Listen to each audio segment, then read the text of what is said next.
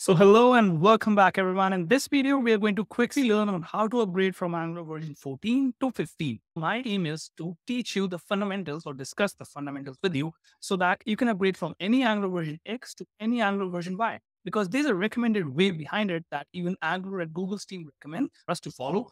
But most people, they don't even upgrade their Angular applications. Most people I know, if they had built an Angular application using version 6, they have not upgraded to any other version yet. And others follow very difficult paths. So my goal is to teach you the easiest way, the way that is used in most companies. Wherever I've worked, you're going to learn it in the next 5 minutes. So we are going to make this video very quick, very short. Let me just quickly show you the Angular application we have. So this is the application. We have Angular material in this. We have Firebase. We have deployed this application. So I would call this a slightly medium to advanced complexity application because it has a lot of moving features. It has API calls, etc. We have a login form, sign up form, homepage that is connected to multiple APIs. And again, Firebase as the backend. So we use the Firebase database, we are using Firebase hosting, Firebase authentication, all of that, all of those services are free under a certain usage. And obviously, if you want to learn any of that, we have videos, tutorials, live streams on our channel. Go ahead and look at that. But now let's quickly learn on how to upgrade your Angular version today. So the newest version is Angular 15. You might already know about this. We are soon going to create a detailed video on what are the new features and what are the breaking features and what basically you need to be concerned about. Because there are a lot of features every time that come with newer Angular or Node.js versions, but most of them don't really change anyone's life in programming. So let's say if there are 15 new features, maybe 2 or 3 are the ones that you really need to focus on and, or really need to start using to make your lives easier. Others are just performance improvements. So we'll ignore that when we create those videos. So there's a recommended way that if you just search on Google Angular Update Guide, they will ask you a few questions and then they will tell you a path that you can follow. So right now, my application is on version 14. However, if it is on 13 or 12 or any other, you can simply choose that, right? So it will show you the exact steps you need to follow and it will give you a checklist of all those things you need to do. So my application is 14. Yours might be different. Now I'm using Angular material, so I'm going to check that. I don't have Angular JS and Angular in the same application. So if you don't know, Angular, I think maybe a couple of years ago, started allowing Angular JS and Angular new versions to run at the same time. And there you go. Back over here, if you're using Windows, you can check that. Maybe there will be some different features, a few things you can use there. You can take ahead and check that. So now it's going to ask you, make sure you're using a supported version of Node.js, which is 14.20 or 16.13 or 18.10. So let me quickly check what version I have. I'm going to run node minus v. So I have 18.7. I think that might be a problem for me because it recommends you should have 18.10.x. So there's something in Node.js that I really need to have, and it doesn't exist on my version probably. But let's just still see on how to upgrade. What you need to type is, and this is the recommended way for all levels of Angular application you might have. So what I can write is I can write ng update. What ng update does is it will tell you all the Angular related libraries you need to upgrade. And the beautiful part is that if there are some breaking features or some things you need to change, ng update will automatically change those things for you. So let's say after updating to change something in your angular.json file, in your tsconfig file, all of those will be automatically updated for you. And if not, you can always go back to this checklist and make sure you follow each and every step. But most of the time, we don't even need to look at it. Most of the times, just running ng update will do the trick for you. So what I like to do is I like to do the update. Then whatever they recommend, I copy all of them, copy and paste, right? And if you're using a Git repository, it's always a good idea to add -c or -c in the end. So what this will help us do is this will commit changes or the updates as soon as they happen. So there's actually a step, there's actually a way to upgrade your applications. They recommend maybe upgrade the CLI first and then update the core module, then update the CDK for your material and then update material, then update Spire. And we don't need to take care of these different steps, this sequence of steps. We can ignore it. We just update all of them at the same time and then ask Angular to commit the changes. So if you use a Git repository, you're going to love this. So I'm just going to run all of that. Now, I know we don't have the node version, the proper node version they recommended. So probably it's going to throw me an error. So I'm just showing it to you, knowing that it will give me an error. so that you can replicate the same thing on your side if you are in the same boat. But if not, you can just skip ahead in the video and go to the part where we actually. So it says you require a minimum version. This, we already knew that. So let's go to Node.js and my Node version. Okay, there we go. So let's download 18.12. This is the long-term support version anyways, and I'm going to quickly download it and skip past the steps.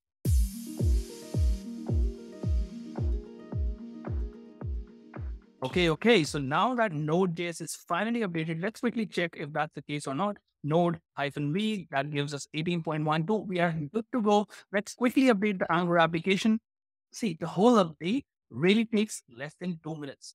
The rest part of the video was me giving you the background, giving you some important information about updates and what to do, what are the best practices, updating Node.js for folks who had older versions. But a real update just takes a couple of minutes. Let's quickly do that. Again, I'm going to copy all of these.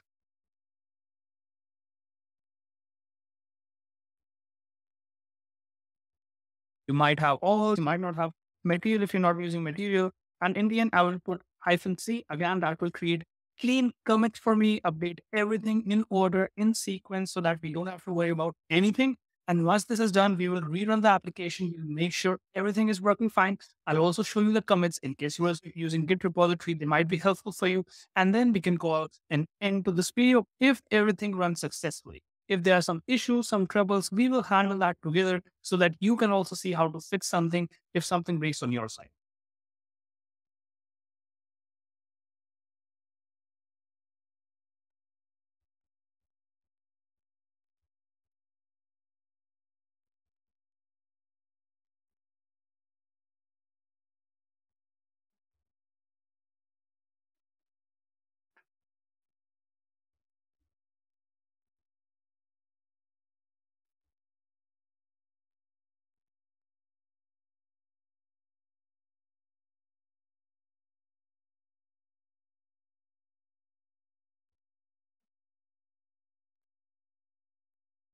This part, depending on your internet connection and your project complexity, can take 2 to 3 minutes sometimes to update everything in your project. And as I said, if any file, any breaking change, anything that needs to be updated in the real code, Angular does it automatically for us. So as you can see, it is automatically going through its checklist.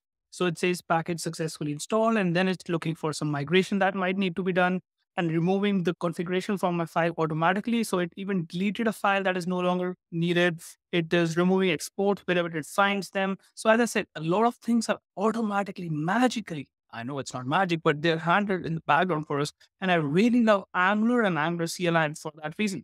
See, for example, if this is no longer needed, it removed or updated source.txt files. And same on the other hand, also updating some target for the new compilation methods, and everything that we need is automatically updated. Deprecated things are removed, and it's perfect. So all these files were actually updated. As you can see, real code was updated, but I didn't have to lift a finger for that.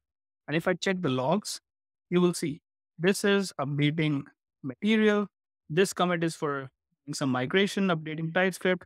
The next one is for updating CLI. And before that, it's removing browser list config. Before that, it's updating the whole packages. So as you can see, 5 or 6 different commits, updating everything so smoothly, so easily. Now just quickly run the application, make sure everything is working fine. And obviously, once you update, the first run can take a couple more minutes than usual. But if this runs, then that means we have successfully migrated and upgraded our version from Angular 14 to Angular 15. Okay, so now that we have successfully upgraded our Angular to Angular 15, and we have also run the project, that means everything is working fine. So if you're using Angular material, you need to stick till the end of this video because you're going to see that Angular material completely broke after the upgrade. However, if you're not using Angular material, you can close this video. You are done. You have upgraded. Congratulations. Move ahead with your life. But material folks, you need to stay back. Because if you can see, the login screen looks fine, but there's not much Angular material used here. But if I zoom in on this button, it looks kind of messed up. It wasn't like this. You can go to the beginning of the video and check that out. Also, if I go to my join page, this form is completely messed up. It's so ugly. So Angular material clearly has some breaking changes, and we need to migrate a lot of old things to new ones. So luckily, there's a command for that as well. That's why, again, I said I love Angular CLI. So we just need to run that command. It's called ng generate add and slash material colon MBC migration. So this will automatically migrate everything from Angular material version 14 to 15. So if I just run that, we are done. This will update all our files using old material libraries, and it will renew them with the new versions or remove all the breaking changes. And then it will ask us, hey, is there a specific directory you want to run this command in, or you want to run for all? I'm going to say I want to run for all. So I'm going to hit enter. Then it's going to say, hey, I found button, card, checkbox. I found some different components you were using. Do you want to, migrate all of them? I will say yes. So I'll press A and hit enter. And there you go. As simple as that. See, it upgraded so many files. And if I show you, for example, in my login component,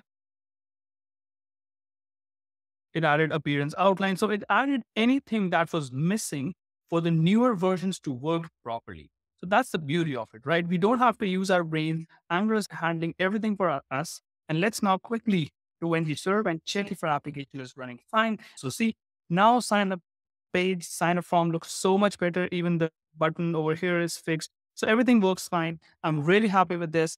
I hope you are as well. And I hope you learned something new in this video. I hope now you will upgrade your Angular libraries properly in a good manner. I hope you have learned the fundamentals behind how you can easily upgrade your Angular projects. And if that's the case, hit the like button and show your love in the comments, and see you next time. Happy coding.